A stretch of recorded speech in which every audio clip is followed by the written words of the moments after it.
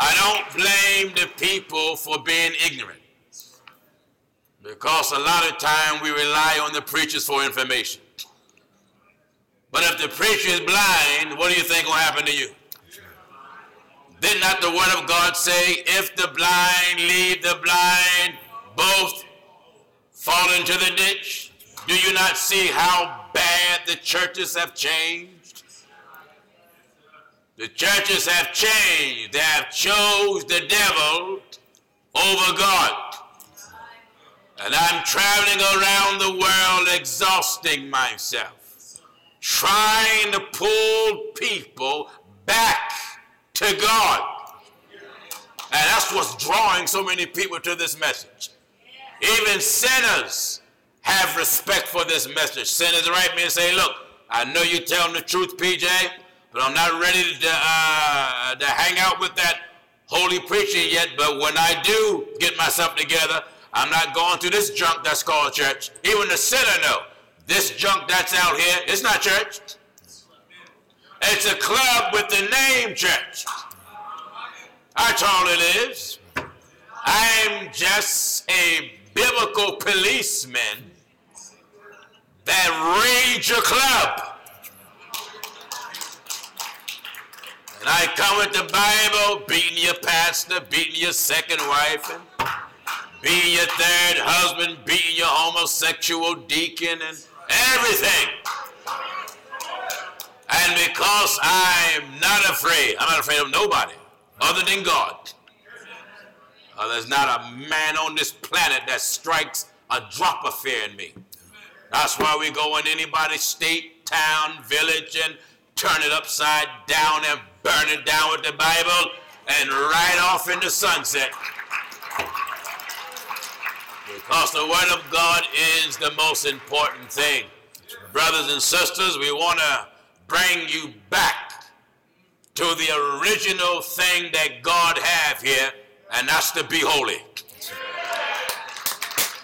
God have never told us to be apostolic or Pentecostal or UPC or PAW or FX or UPS or ABCD and all that. God didn't tell us to follow all them alphabets. God said, be holy. And when you be holy, you pick up the tradition of God. Holy Ghost tradition is not like these organization tradition. When you go after Bible tradition, you're going to fight organization tradition. Because organizations are centered around pleasing the board of directors. The Bible is centered around pleasing nobody but God. Are you getting me? So I find people who brag that they UPC and PAW. What in the world do I care? The only thing I'm interested in is, are you holy? That's it. Jesus wasn't UPC. Jesus wasn't PAW. Jesus wasn't Church of God in Christ. Jesus was holy. The Bible made it so strong until it said, holiness without which no man shall see the Lord. No man. So, Phoenix, Arizona, let's get your Bibles ready so I can hurt your feelings enough for you to stay out of your church. Amen. Stay out of it.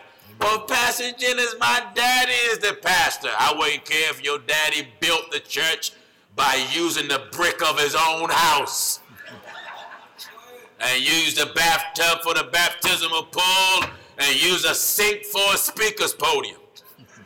I'm not interested in nothing but what God said. That's it. And when you are sent by God, I've never been in a Bible college in my life. Never took a Bible course since I've been born. I was made a preacher. The same one that made the apostles made me a preacher. That's what makes this message different from everybody's message. You can go on YouTube and listen to every preacher under the sun, but you won't find nothing like the truth of God. Nothing. Truth of God, get all down, hallelujah, down in your soul. Amen. And make you look at church different than you ever looked at it since you've been born. And let you know God is dealing with you.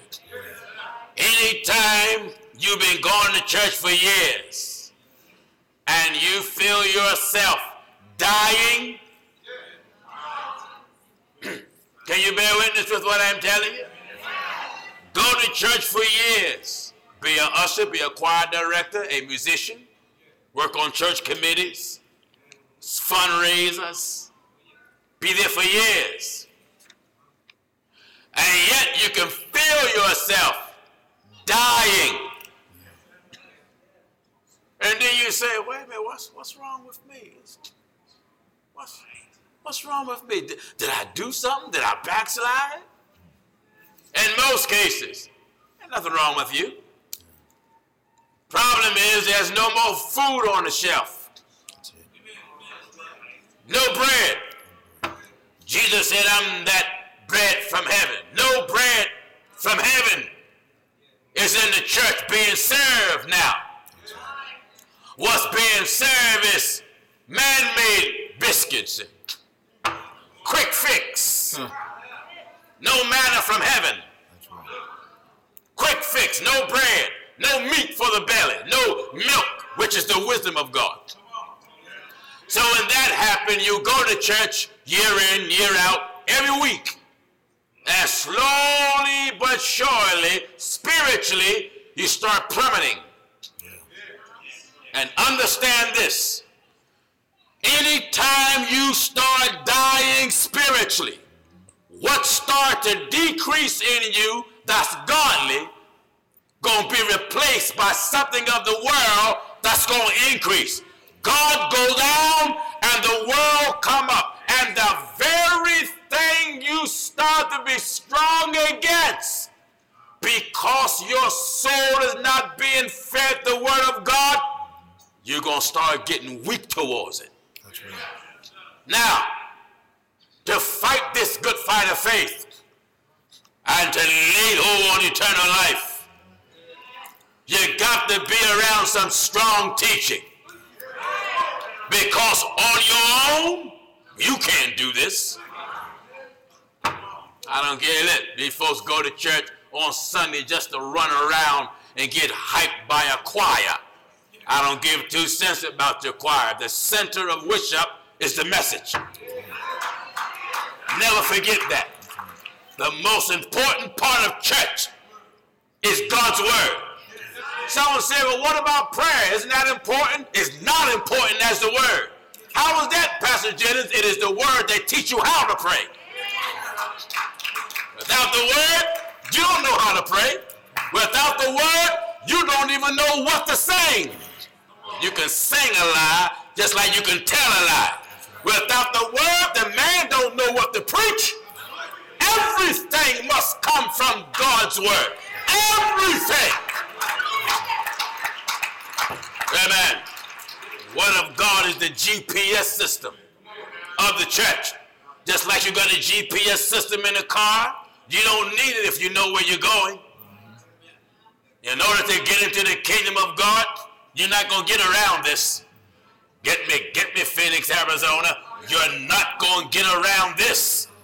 Jesus said, I am the door. Glory to God. For you to get into the kingdom, you got to come through Scripture. You're not going to sing your way in. You're not going to shout your way in. You can get any old false prophet that lay hands on you and you pretend like you in some spirit, eyes rolled back, and on your way down, you look and make sure somebody catch you.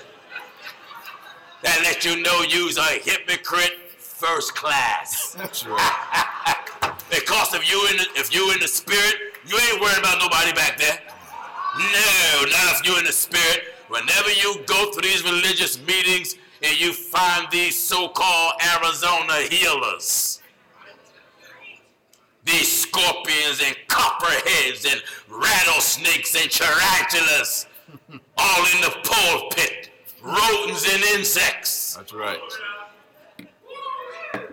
Who slap their hands on you and push you on the floor, and you like a fool fall down. That's right. You don't find nobody falling when we in town. Nobody fall. I got some get so hot over the word, they bend over and tip out. My job as a messenger of God is to resurrect your sleeping soul. Think of it, Phoenix. The Lord is coming. The Lord God Jehovah is coming for creation, and he's not going to look at how long you claim you're saved. He don't look at that. He don't look at how long you claim you had some Holy Ghost. Only thing God looking at is what's written here. That's it. Preachers have said for years that the Lord is coming looking for a church. Stop lying on the Lord. You look for something when you lose it. He didn't lose the church. Bible ain't never said he coming looking for a church. The Bible said he gonna present unto himself a glorious church. That means Jesus is coming back for the same thing he left here. That's right. All right, let's go to work.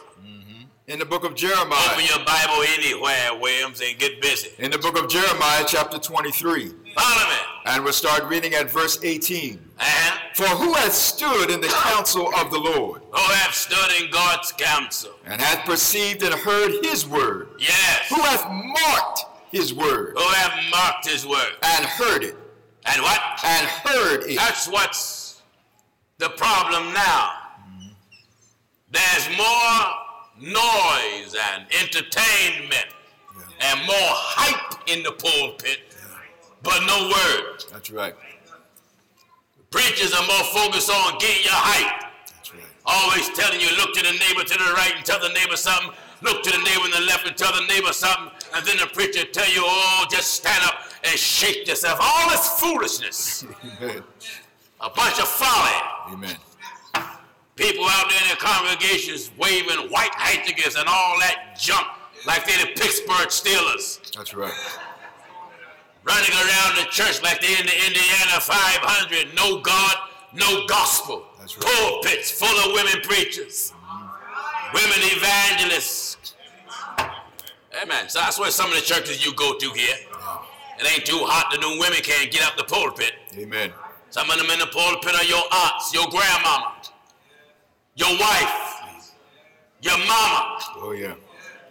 You talking about my mama? Yeah, your mama. That's right. And you weak bums that claim you're Arizona men. Am I right? You're the head at home. You're to tell that church. That's right. You claim that you're a man at home, but yet you're under a woman preacher. Amen. Because you go to some Pentecostal church and they lied to you and told you, it ain't nothing wrong with women preachers. Well, who did Jesus send that was a female to preach? That's right. What woman did the apostles ordain and sent them to preach? Amen. Women preachers has been alive for years from church organization. Well, Mary preached the first message. You show me that, and I'll move my family from Philadelphia to Arizona. Show me that scripture that says Mary preached to anybody. Jesus rose from the dead the third day, and all he did was told Mary, tell my disciples to meet me in Galilee. That's it. How is that preaching? That's it. Ain't no different than me coming in town and tell my brother Santana wife, look, tell the folks in Arizona, meet me there at the Hyatt for service. Amen. Who would be that hell deserving to say, she preached? Stop trying to make something in the Bible that's not there. That's right. Stick to what's written. That's it. If the Bible says something, stick to that. That's it. If the Bible don't have it, leave it alone. Oh, yeah. Oh, yeah. And this is where bad teaching coming at. Well, Pastor Jennings, the Bible says the women gonna prophesy and old men shall see vision. Prophesying ain't preaching. No. It's given to a woman to prophesy, which is the foretelling of an event that's going to come. That's not preaching. No. God will move on a woman that say, well, it's going to be an earthquake in Arizona in 2020. She see that by the Spirit, and then she sit down. That's it. God used her. That's not preaching. It's not preaching. When you talking about preaching, now she getting up analyzing the scripture. That's right. Breaking it down and then teaching men and teaching women. That's it. And the Bible says in 1 Timothy, the 2nd chapter, and verse 12, I suffer not a woman to teach. Yeah, nor the use of authority over the man, but to be in silence with all subjection.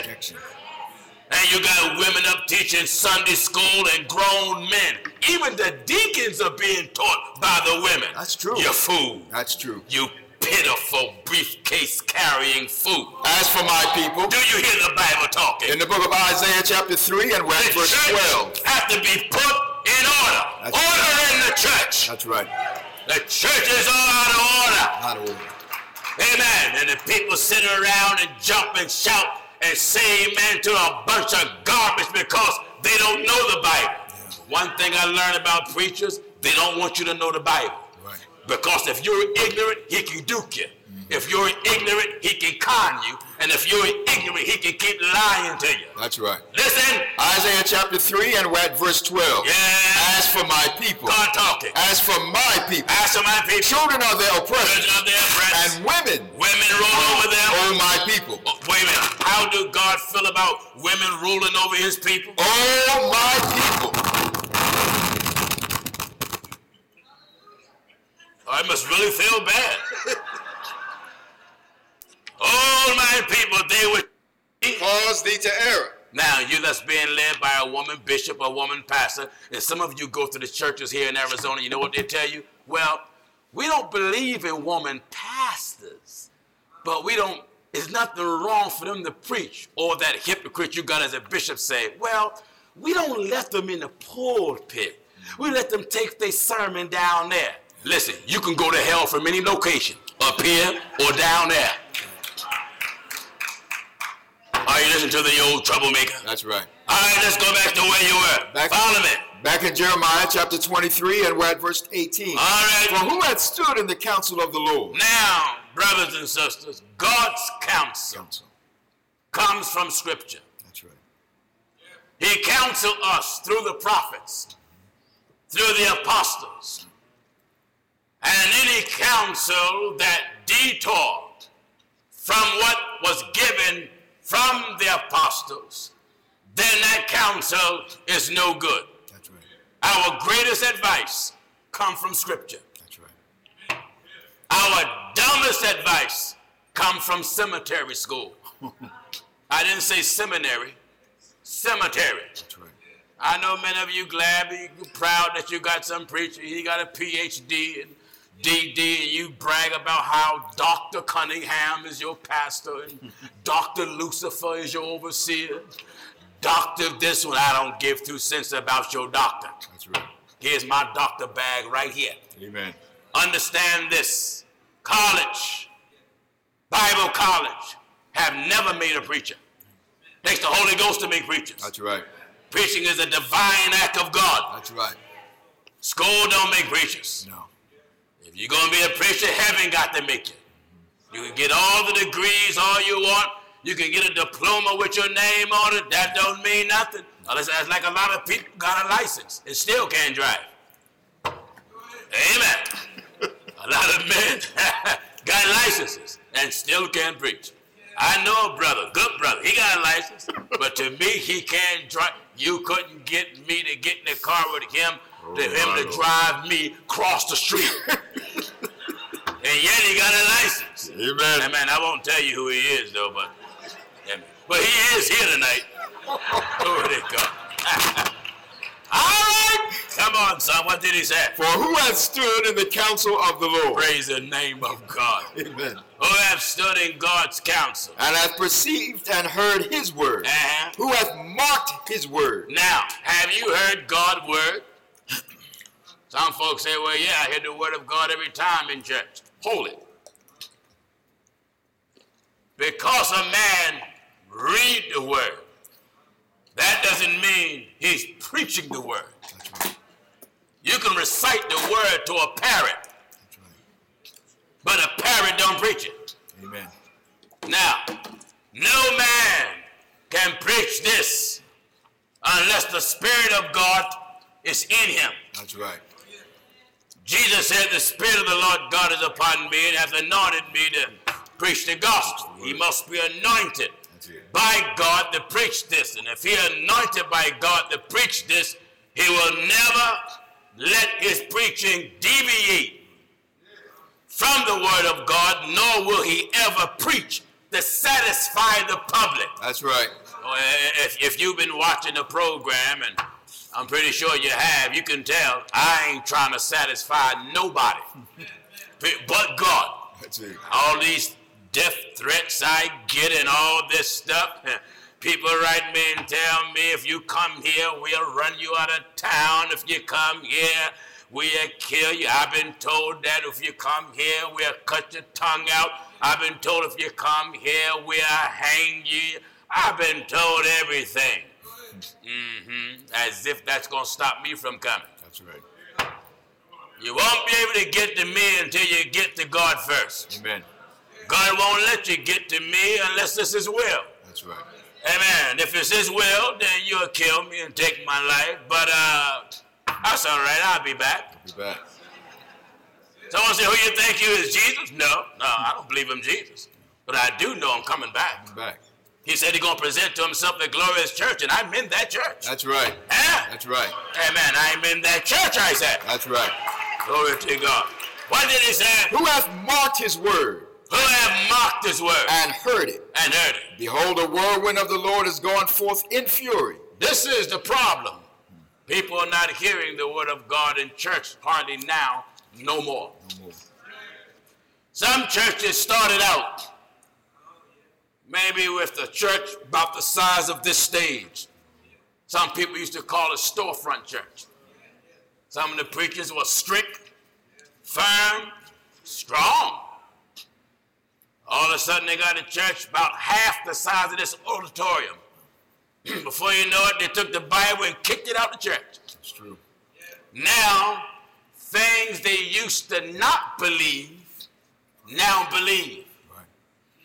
Because preachers today have become so weak, they don't want to be unpopular. That's true. They know that certain beliefs are wrong.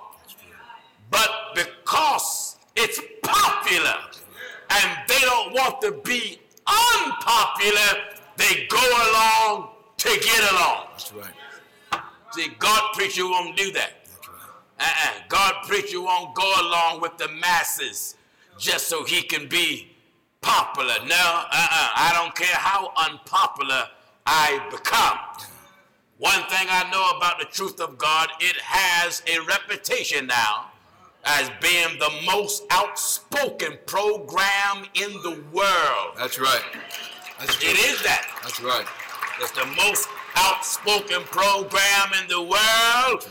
And people will learn more from this telecast than all the years they sat in anybody's church. That's right.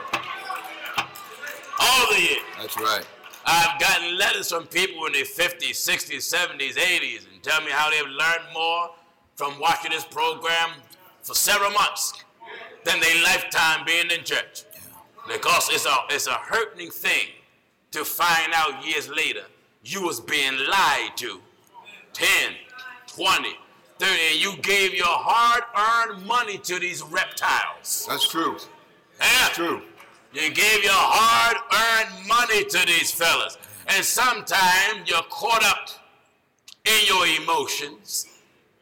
And you say, well, I'll stay here and see can I open his eyes. Imagine the member has to open the eyes of the leader. The leader. That's right. That lets you know you're on a sinking ship. That's right. If the member got to read the compass and you got a captain who can't read the compass, you don't have no preacher. They be blind leaders. Listen at this. In the book of St. Matthew 15 and at verse 14. Jesus said, let them alone. Let them alone. They be blind They leaders. being blind leaders Of the blind. of the people. And preacher blind, people blind. That's right. And if the blind And lead if the blind leave the blind, both. No, just the preacher. Both. Just the bishop. Both. Just the apostle. Both. Just the elder. Both. Just the Jerry Curl head reverend. Both shall fall into the ditch. Both. Are you listening to what I'm telling you? That's right. Preacher and follow. That's right. Now the Bible says again, like people, like priests. Like priests. If the preacher is blind to the truth of the scriptures, then he keep you out of the kingdom of God. That's right. Women today don't know that it's wrong to worship God bareheaded. They're innocent victims. They taught the preachers ignorantly tell them, well, the Bible says your hair is your covering. Don't just quote it. Tell me what it means. What it mean? That's What right. do the word covering mean? That's right. Huh? Because covering don't mean cover. That's right. That's right. You got 3 words there. In the book of 1 Corinthians. Chapter 1 Corinthians. Chapter 11. You got uncovered, covered, covering. That's right. 3 words. That's right. So don't just quote to the women, your hair is your covering. Covering. What is covering? That's right. You see what I mean by analyzing the Bible? That's it. I want this to be good for you, UPC fans. You devil out of hell. Women going to hell bareheaded. Yeah. And the preacher says, well, your hair is your covering. You don't need nothing on your head. That's a lie. That's a lie to hell. 1 Corinthians chapter 11. Follow me in your Bible. I want to take you to Bible school tonight. God knows. 1 Corinthians chapter 11, we'll start at verse 3. Follow me. But I would have you know that the head of every man is Christ. I want you to know the head of every man is Christ. And the head of the woman is the man. The head of the woman is the man. And the head of Christ is God. Let's analyze that. So I don't believe in just reading. I got to take it apart. Right. In case I got an undercover Trinitarian here. That's right. The head of every man is God. The head of every man. And the head of every man is Christ. Give chapter and verse again. 1 Corinthians chapter 11, we're at verse 3. The head of every man is what? Is Christ. The head of every man is the Son of God. The head of every man is Christ. The head of every man is Christ. The head of every man is the Son of God. You see, the Son of God, when he walked this earth, even his flesh and blood was superior to all other men. That's right. Because everybody was born in the world with sin shaped to iniquity, but not him. That's right. That body was a perfect sacrifice.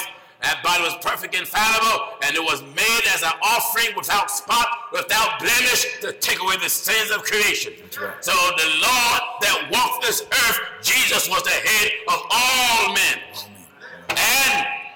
And the head of the woman is the man. And the head of the woman is the man. That's why the man was made first. And then the woman came from the man. That's right.